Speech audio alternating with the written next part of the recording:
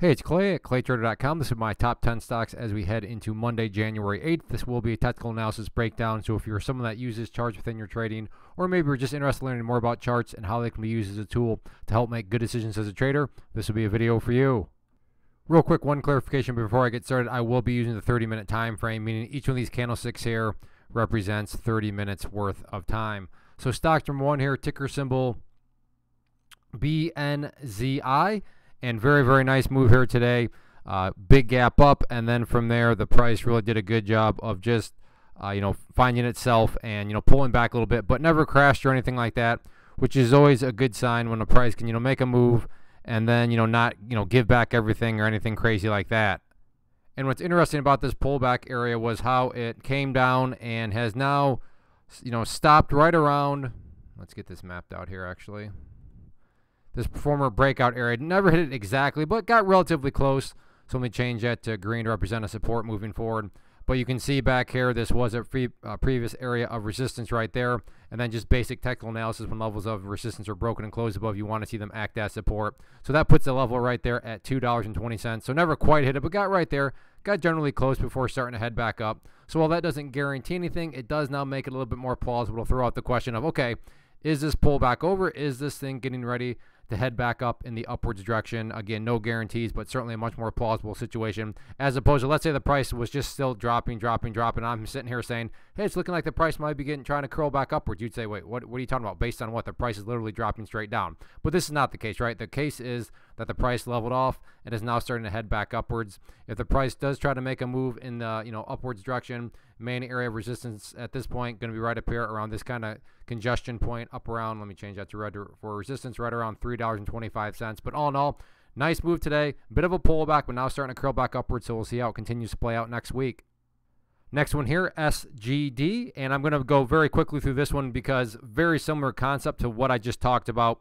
So very nice move up. The price did pull back, sure, but you can see has leveled out and is now starting to head back up. So literal same exact question. Is this thing done pulling back? Is this thing starting to curl back upwards?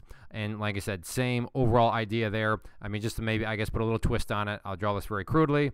You could call this a nice bull pennant pattern with really the price potentially breaking out through the bull pennant, which just adds that much more credence to the whole idea of, is this the start of something even bigger? So like I said, I want to respect your time and not sit here like a broken record. So big, same idea, move up, pulled back, starting to curl back upwards. Actually, I should map out this point because this is a relatively important area right there, because you can see the price bounce off that area. So from a support standpoint, right there, $1.85, going to be a very important level. But other than that, same general idea. Next one here, ticker symbol AIMD. And once again, same general idea, although this one hasn't necessarily curled upwards like the other ones. But what's interesting in this situation is check out how the price is pulled right back to that pink line right there and now started to go sideways at it.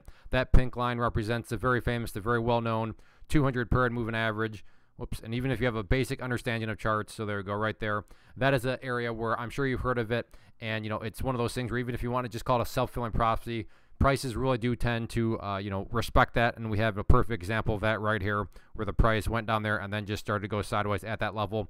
So as I've said, there are no guarantees, but does it become plausible now to throw out the question of, okay, is this pullback finally over? Has this pullback found some sideways or some support right there? Because it has started to go sideways. Like I said in the first one, if the price just dropped straight down through it, it'd make no sense for me to be saying, hey, maybe this is some sort of bottom, because the price would have, just completely destroyed it. But that's not the case here. It has started to go sideways at that level. So is this is this pullback over? Is this thing ready to show some signs of strength again, which it showed very much so today? That becomes a very valid question given the price did respect that 200 period moving average. So if you like these sorts of price range and you like these pullbacks, certainly keep an eye on it.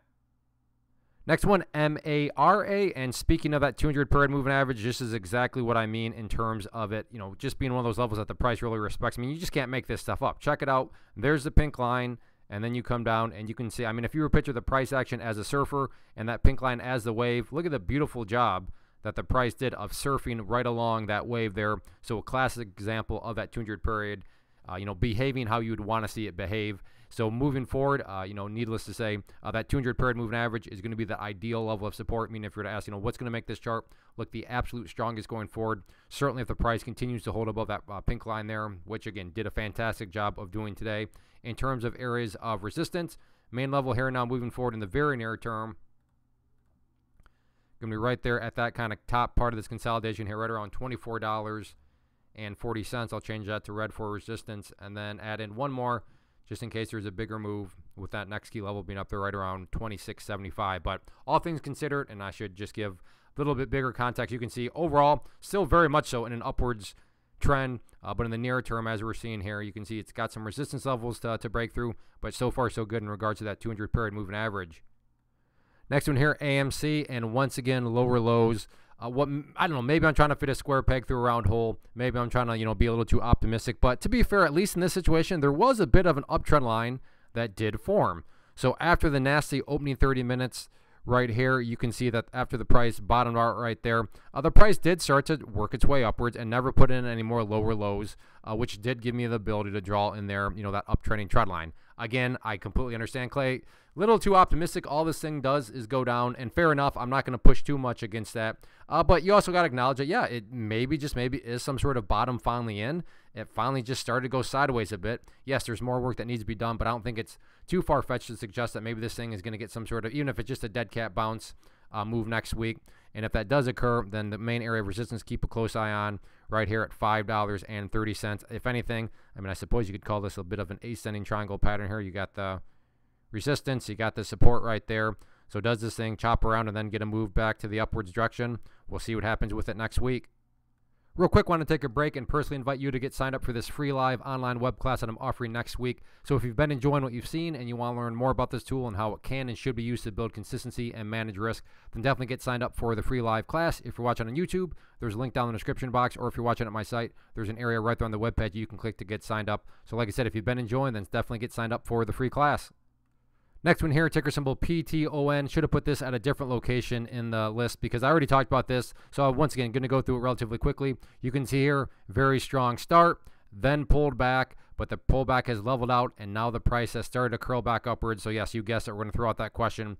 Is this pullback over? Is this thing going to return back to those highs and potentially continue with the uptrend? We already had that once here. Nice move up, bit of a pullback, and then up it went, bit of a pullback, up it went, bit of a pullback. So like I said, is history going to repeat itself? We'll see what happens. So I'm not going to beat that dead horse anymore. You've already heard me talk about this general idea. So if you like this sort of situation, you like stocks down below $10, definitely keep an eye on it. Next one here, TSLA Tesla, and I think the level that everybody and their brother's uncle is going to be watching next week, including myself, is right down there at, let's call it $236.30. You just can't make this stuff up. Look at the number of times the price came down there, respected it, brief break below, but then quickly snapped back up. So after that, and then this afternoon, respected it a couple candles in a row. So yes, there's going to be all sorts of people. Some people are going to be thinking, rightfully so, does this thing come down there and get a bounce? I can see where they're coming from. Other people, the bears, are going to be saying, if this thing breaks, I can see it really opening up momentum to the downside. And those people are also right. Those people are also looking at things from a valid standpoint. And that's why risk management matters, because somebody's going to be right, somebody's going to be wrong. But the common theme here is that everybody and their brother's uncle, at least in my opinion, is going to be focused on that $236.30 mark. So definitely keep an eye on that, especially if you like. There we go. Keep an eye on that moving forward. In terms of areas of resistance, I think pretty straightforward here. You have the purple line up there, that 50 period moving average, which is sloping downwards and is going to get more and more relevant as next week plays out. So keep an eye on that on any attempted bounce. But yeah, 236.30, can it hold? We'll see what happens. Next one here, PLTR, very nice bounce in the upwards direction. Started off with a rough gap down, but then after that, from where it opened to where it closed, yeah, nice movement. But that does lead to the question of, is there any sort of genuine power behind that movement? And I have no idea, but we can make answering that question very straightforward. And in my mind, it all revolves around this level here at 1585. And the reason for that is, hopefully we can all agree on the logic that price movements with genuine strength are going to progress forward. They're not going to go back to where they were. So in other words, if the price were to come down to this area and then just continue on down, what is that doing to the price? That would quite literally be putting the price right back to where it started. And like I said, not to insult your intelligence, but that's not exactly a sign of genuine strength. You're going to want to see prices show progress. And in this situation, let's say the price comes down here, but instead bounces around and then heads back upwards. Well, now all of a sudden, what do you have? Well, you'd have a set of lows right here. You'd have that low down there. And if you envision each one of those as stair-steps, now you have stair-steps making progress in the upwards direction. And again, that's what a truly strong move is all about. So did today's bounce, is it the start of something bigger? Is there genuine power behind it? Let's see if it can make progress.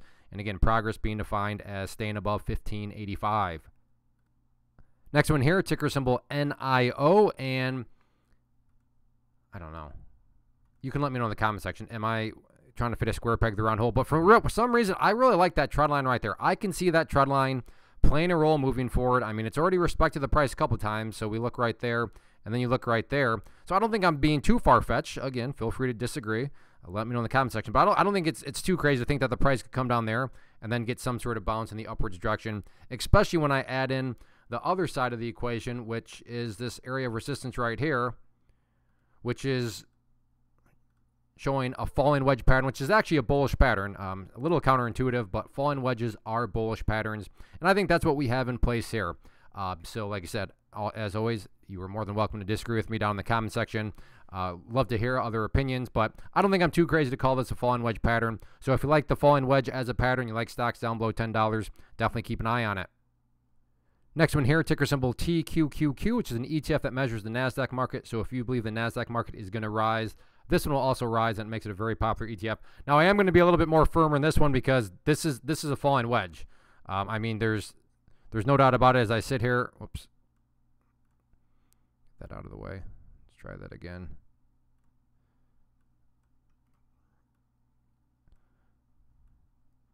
These things are getting in the way. There we go. But as I draw this in here, change that to green. I mean, that's a good solid downsloping trend line right there. And then as far as the resistance is concerned, downwards angle like that, resistance. So I would definitely classify this as a falling wedge pattern. And, you know, sure, on NIO, maybe I was trying to fit a square peg through a round hole. But on this one, I like it quite a bit. And that's really just the big question is, does the NASDAQ get some sort of rebound next week?